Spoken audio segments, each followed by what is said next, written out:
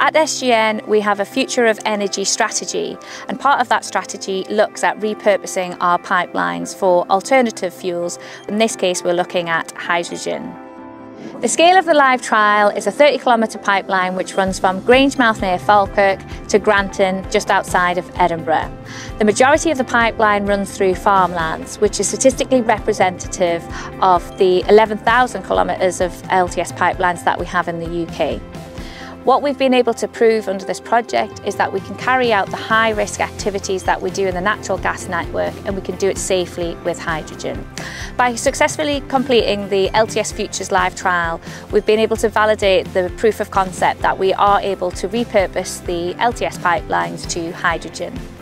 In addition to our project partners INEOS, we have worked with a number of contractors who have worked together to make sure the project has been a success.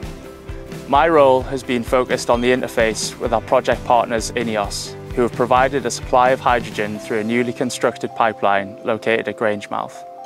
Our partnership with INEOS has been a critical element of the LTS Futures project, not only in ensuring a stable supply of hydrogen for our live trial, but also for the development of our blueprint methodology on how we repurpose our GB LTS asset base to hydrogen. Pipelines are the most cost-effective way of transporting gas at scale.